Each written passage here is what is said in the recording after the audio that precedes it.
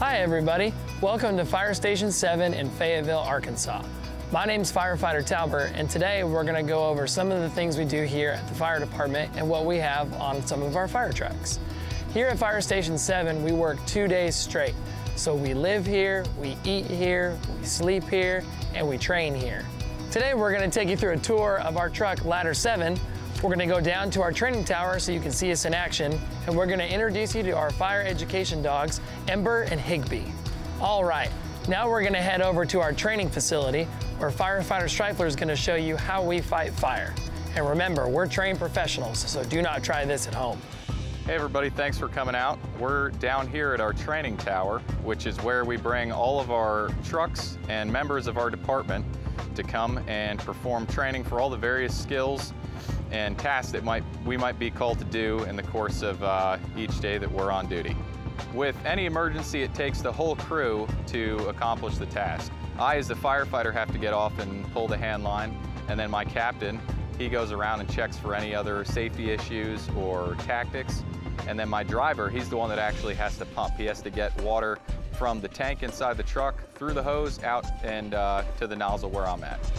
Well, fully involved dumpster fire, fully out of heat.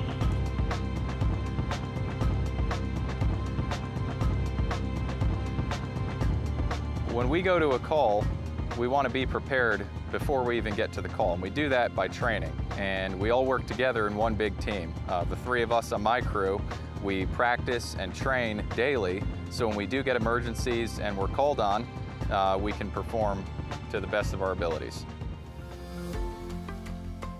All right, here we are. We're gonna look at Ladder 7 today. You might be wondering why it's a ladder and not an engine.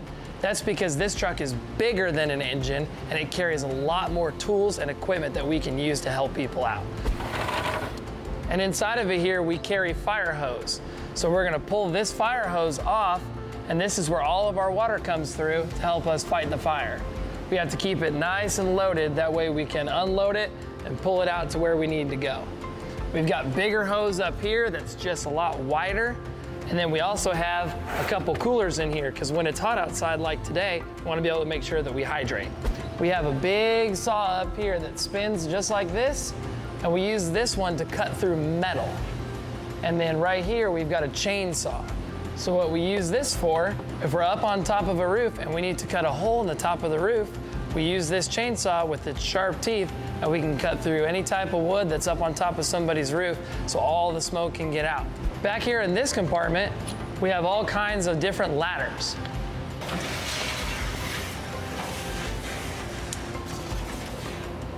That we use when we need to get up somewhere high. If someone's trapped up on a second floor, we can take this ladder out and we can carry it to the building, and then we use it to climb up to that floor so that we can get somebody out and rescue them. So you'll see in here something that you might recognize.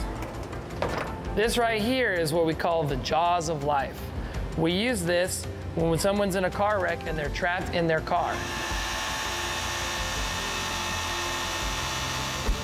You guys might recognize this one. This is a fire axe. Firefighters have been using these for a very, very long time, and for a good reason. We can use these for a lot of different things. We can use these when we need to chop into some stuff. We can use them when we need to get into a building. We can use them if we just need to break some stuff. Alrighty, so this here is Ember. She is a Dalmatian, and she comes on and off shift with me. And Dalmatians got their start in the fire service way back when we had horse-drawn fire engines, or steamers. And they would be going to a call and the horses would be going really fast.